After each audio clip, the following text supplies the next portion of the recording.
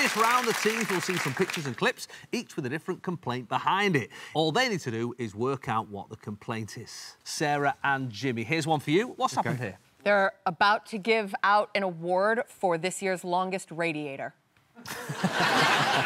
I reckon this is going to be...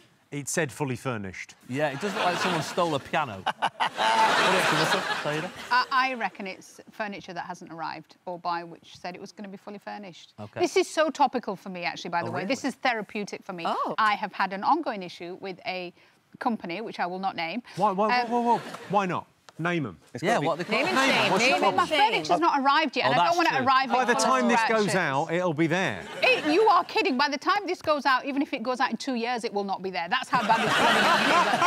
Anyway, so we had this furniture, which I asked for, and I rang them up. They said, your furniture is about to be dispatched, and you will get a text message.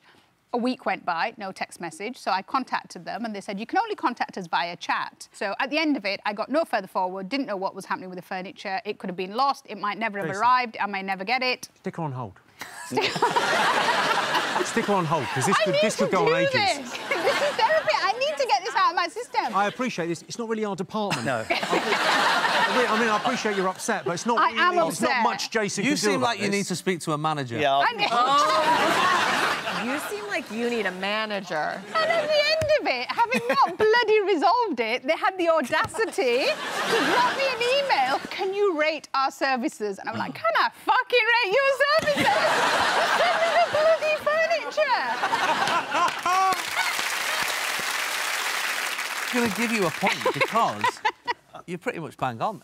This was a complaint about a missing sofa. This lady was forced to sit on a wooden dining chair after the three-piece suite she ordered for her new home took weeks to be delivered.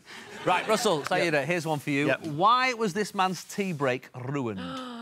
What is that? It's got a biscuit. Yes, it is a biscuit, but I don't think that's the bit that we're... Do you feel a poltergeist made that biscuit levitate? Has he got something in his hand? What's he got in his between his finger and I his... think Well, I that's know what what we're it trying to work is. Like the tooth. I think he's lost one of his baby teeth. Yeah. It's probably worth about 400 quid if he puts that under his pillow. Either he has broken his tooth from biting the biscuit, or he found the tooth in the biscuit. Well, I actually can give you a point for that because this retired GP found a human tooth in his ginger nut biscuit. The good doctor said he enjoys a ginger nut with a cup of tea first thing every day. He said... It certainly wasn't one of mine. It could only have been from the biscuit. It must have fallen into the mix at some point.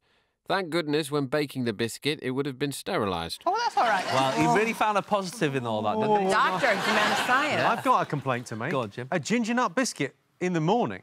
First thing. Oh. First thing. He's a GP, he would This know. is madness. What do you have first thing in the morning? Like a, Have like a swan burger or a something? green juice and a massage. Yeah. Just like a regular man of the people. Pedro, it's time for my shoulders. I don't know his name, but maybe it's Pedro.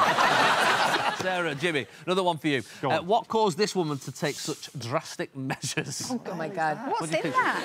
That is a fly trapper. A fly trapper. And they're So it's a fly all trapper. flies. I think that's quite an expensive piece by Damien Hirst. I was going to say, I feel like she's trying to get shortlisted for the Turner Prize. Is it something disgusting? Over that fence, is there something absolutely rotten and there's a million flies? So is it the dead carcass factory is next door? You know what? You're not far away, actually. This woman was not happy after a fire broke out at a local fish factory and the lingering smell of fish attracted a plague of flies. He said... We tried to have a barbecue, but we were covered in flies. It's just been horrible. I just bash them with a tea towel whenever they come in the house.